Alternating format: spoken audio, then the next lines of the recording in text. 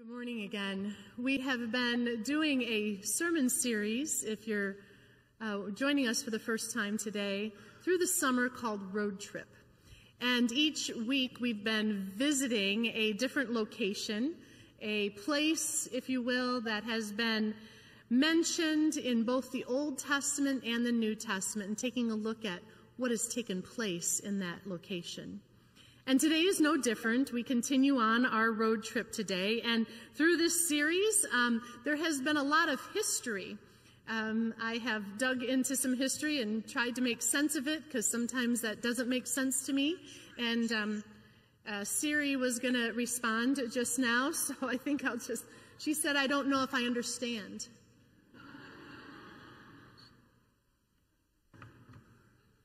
Yeah, I don't know either, Siri, but anyway. So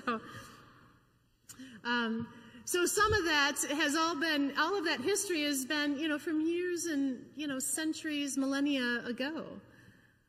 But before we start on that, I want to just look back, about 300 years ago.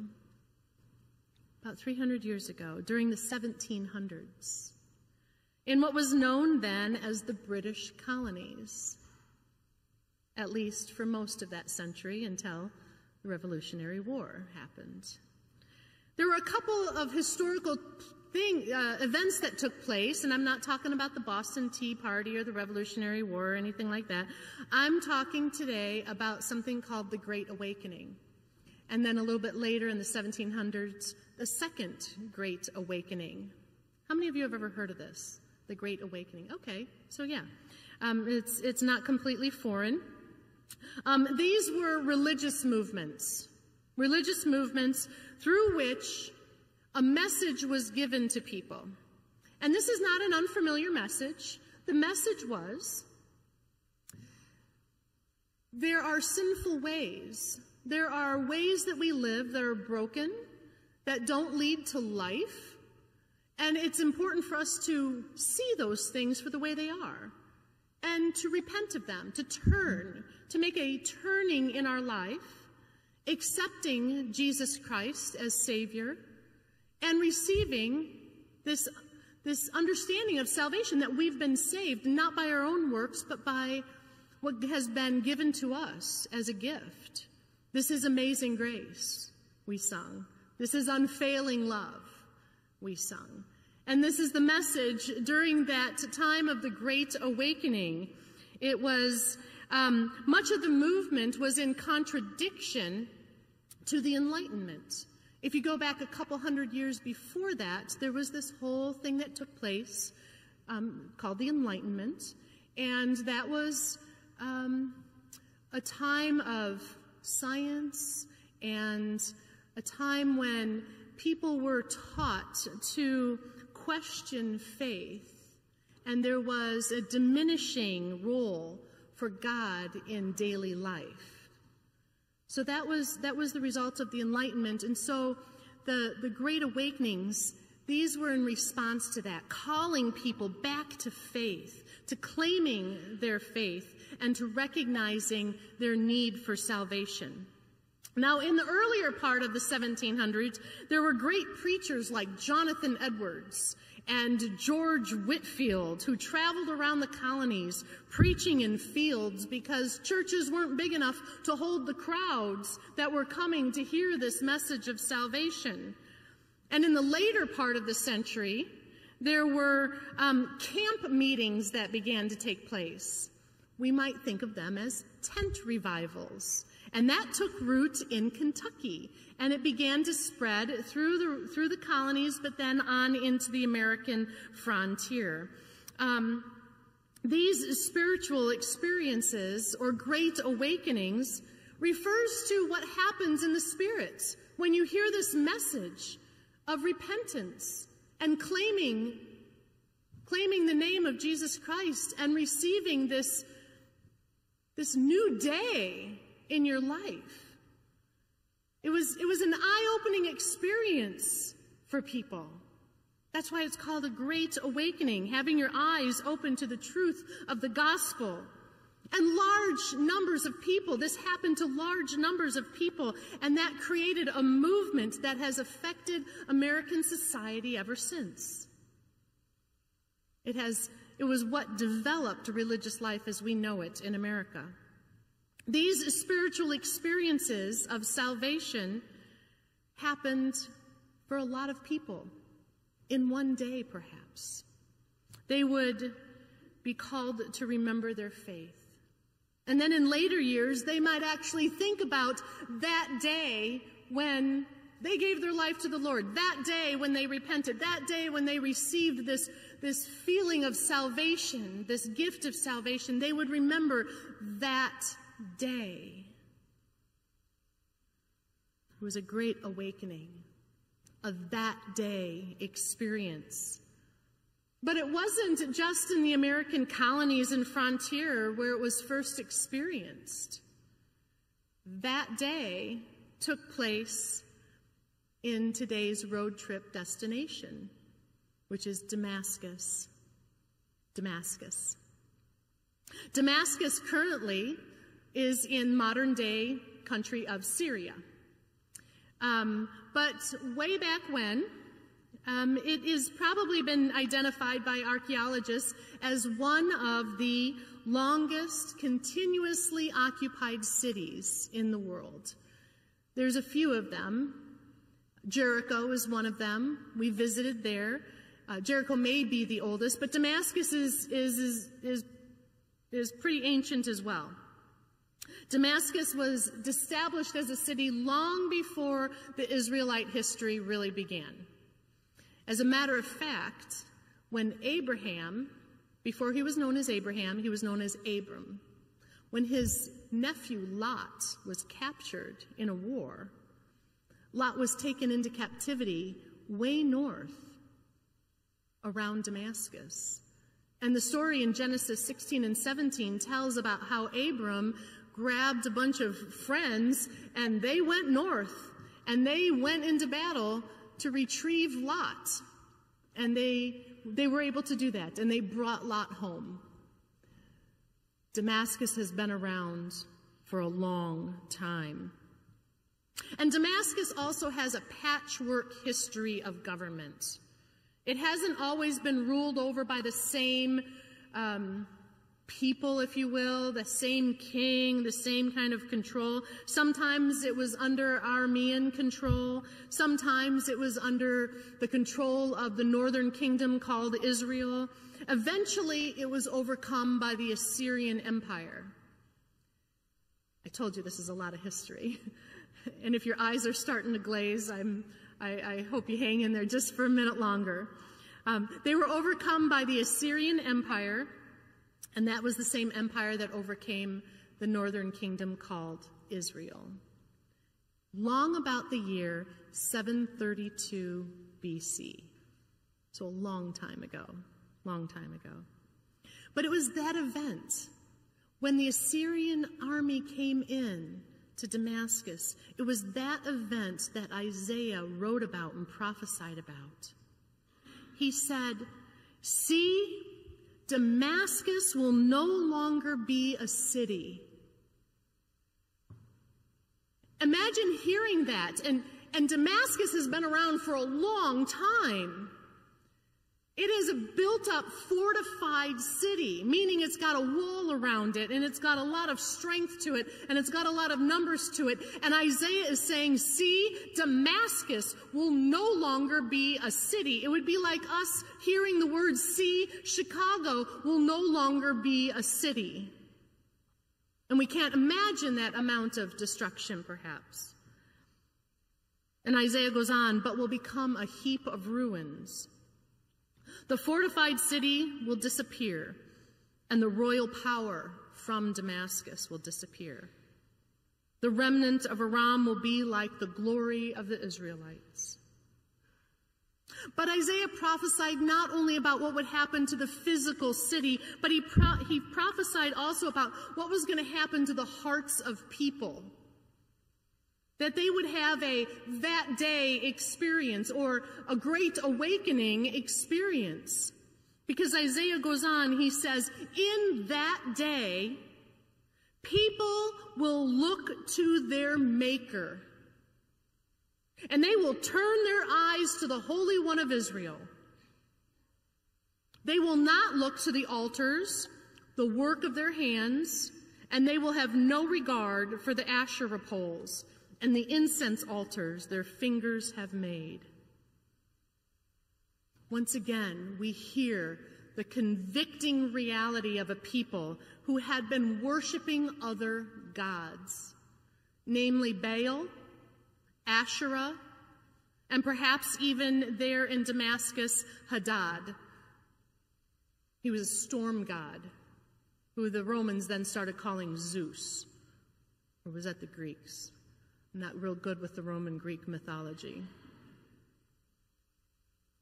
But what they would do, how they would do that, is they would make these statues with their own hands. They would create the very gods that they would bow down to and worship.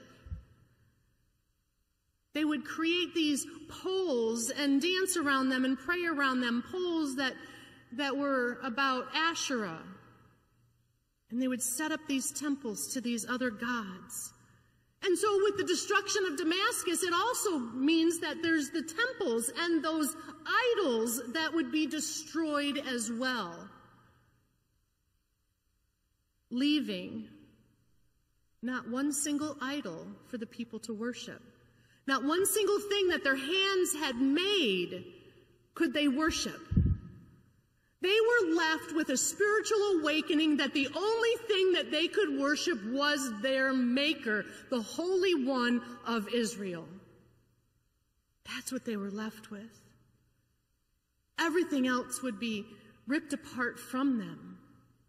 And what was left was this realization, this spiritual great awakening that the only God that they had was the Holy One of Israel. Isaiah called that event that day. That day. It's a day like no other. It's a day when the eyes of the heart are opened and deep spiritual truths entered. It was the kind of day that people on the American frontier would experience with the camp meetings in the Great Awakening. A day when lives are changed because hearts have changed, because spiritual truth of God has come into the human heart. But Damascus isn't known only for that day that Isaiah talked about. We also know of a time when it happened 750 years later. There will be a quiz.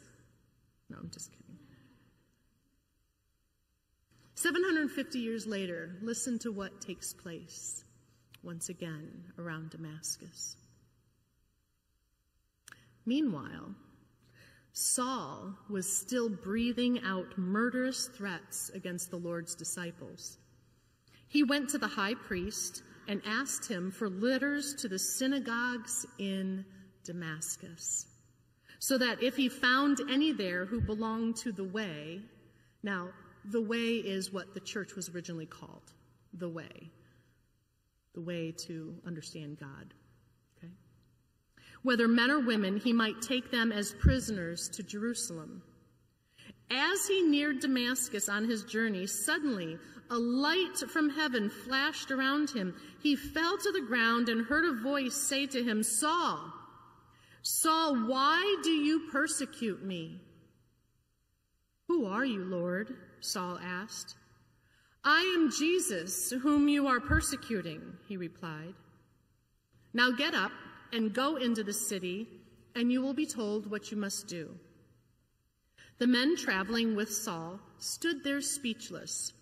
They heard the sound, but did not see anyone. Saul got up from the ground, but when he opened his eyes, he could see nothing. So they led him by the hand into Damascus. For 3 days he was blind and did not eat or drink anything. In Damascus there was a disciple named Ananias. The Lord called to him in a vision, "Ananias." "Yes, Lord," he answered. The Lord told him, "Go to the house of Judas on Straight Street and ask for a man from Tarsus named Saul, for he is praying. In a vision he has seen a man named Ananias come and place his hands on him to restore his sight." "Lord," Ananias answered, "I've heard many reports about this man and all the harm he has done to your holy people in Jerusalem. And he's come here on authority, with authority from the chief priests to arrest all who call on your name." But the Lord said to Ananias, "Go. This man is my chosen instrument to proclaim my name to the Gentiles and their kings and to the people of Israel. I will show him how much he must suffer for my name." Then Ananias went to the house and entered it. Placing his hands on Saul, he said, "Brother Saul, the Lord, Jesus, who appeared to you on the road as you were coming here, has sent me so that you may see again and be filled with the Holy Spirit." Immediately, something like scales fell from Saul's eyes, and he could see again. He got up and was baptized, and after taking some food, he regained his strength. Saul spent several days with the disciples in Damascus. The word of God for the people of God. Thanks be to God. My guess is that this is probably a familiar story for a lot of you. It's a story about a man who is deeply engaged in his religion, and in that he is deeply offended by an offshoot of that same religion that was taking place. It was created, this offshoot of religion was created by people who had followed a self-proclaimed rabbi who taught lessons that challenged the religious establishment. These people who followed this self-proclaimed rabbi who challenged the religious establishment, these people even claimed that the rabbi who had been put to death and buried in a sealed tomb was alive. Ridiculous stuff. Insane stuff. And Saul was going to put an end to it. He was on a mission. So he got his arrest warrants.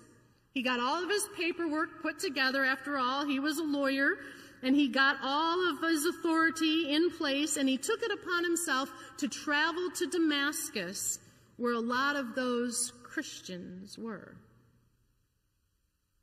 And we know how that story goes as he approaches Damascus. He's blinded by the light, questioned by a voice that ended up being the very one that he was persecuting. That man, Saul, had a that day experience that he would never forget. And he never did. It changed him through and through. He talked about what happened to him. He wrote about what happened to him over and over and over again. He was telling people, let me tell you, this stuff is real. I experienced it. He would tell his witness and how much it had changed him. It changed his beliefs. It changed his religion.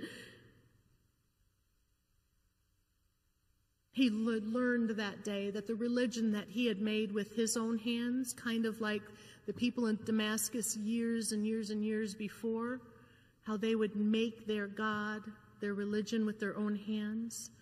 Saul had made his religion not a physical idol, but a theology that made it impossible for anyone to be loved by God. And that religion that he'd made with his own hands on that day on the road to Damascus was destroyed. And he was left with nothing to call upon except for his very basic faith in his Maker and to call upon the Holy One of Israel that had been revealed to him as Jesus Christ. Saul had a that day experience, a great awakening, if you will. But he wasn't the only one in Damascus at that time. Ananias did as well, I think. Ananias, who is this Christian who was probably hiding out in his faith, afraid of Saul. He'd heard about Saul, knew that Saul was on his way, knew that he was a Christian, and And he was so afraid of what Saul might do to them. After all, Saul had overseen the stoning, the murder of Stephen, the very first Christian martyr. What can happen to the human heart when we become afraid? We get closed off, don't we? It was in that closed off place that Saul says to the Lord, when the Lord says, I want you to go down to the straight street to a man there from Tarsus named Saul. And Ananias has the audacity to say, I'm not so sure about that, God. Have you ever said that to God? Ever said that to the Lord? The Lord wants you to do something and you're like, I'm not so sure about that. I'm not quite sure that that's a good idea, Lord.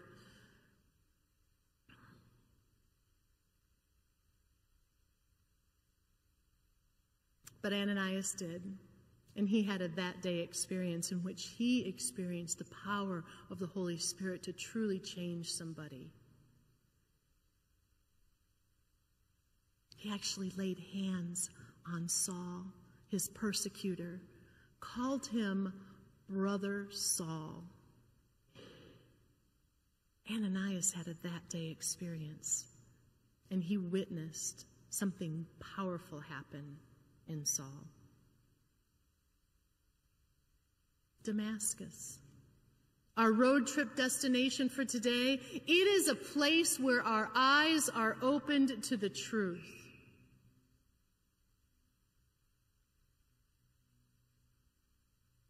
I almost feel like we need to have an altar call. And I know that just made all of you nervous. Because perhaps we might find that we are a lot like those ancient Damascus people. We have begun to trust in the other gods of our world, the things that our hands have made, whether it's our wealth or whether it's our political stances or parties. Maybe we've just become worshiping too much of things that are made by us and not the maker of all of us. Or perhaps, like Saul, we've trusted in our own righteousness. And you know what happens when we trust in our own righteousness? We find ourselves not in need of a Savior because I'm just good enough and I don't need to be saved. Thank you very much, Jesus. I got this. None of us have this. There's not a one of us that doesn't need the forgiveness of God in Jesus Christ. Or perhaps, like Ananias, we've forgotten to trust that God is still at work in this world. God has not forsaken this world. As much as we'd like to say that God has, or that we like to say the world is going, you know where, in a handbasket, right? That's not the story of our faith. That's not the trajectory that Jesus Christ has set us on. Perhaps, like Ananias, we're hiding out in fear, not trusting what the Holy Spirit is able to do. So I wonder if today is a that day for you, for any reason. Is today a day when we need to turn our eyes to the Holy One of Israel and experience what something new can happen in our heart and in our lives? A day when we become awakened or reawakened. Second, a third, a fourth, a 10th awakening of our spirit. You know, during those camp meetings, during those great awakenings, people would sometimes just sit and cry with deep realization. Some people would come forward to pray. Kneel down. Some people would kneel in repentance and acceptance.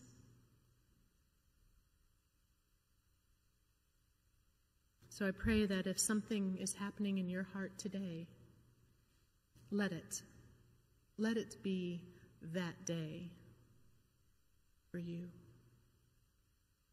Would you pray with me?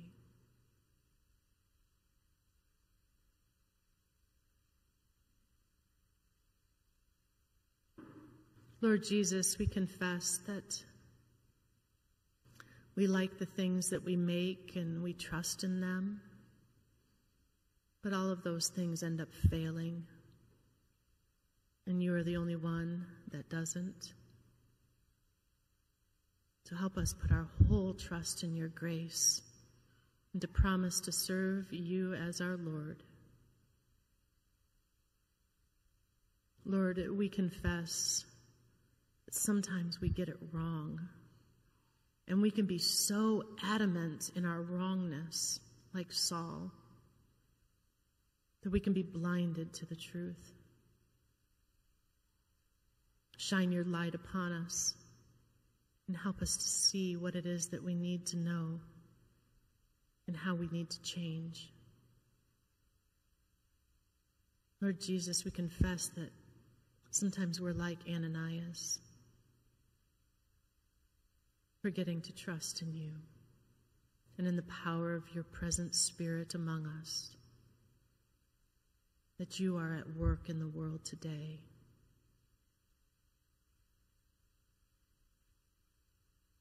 For what each one of us needs to grow in our spiritual journey with you, Lord, send us that truth. Help us to live in that Holy Spirit. We pray in the name of Jesus Christ our Lord. Amen.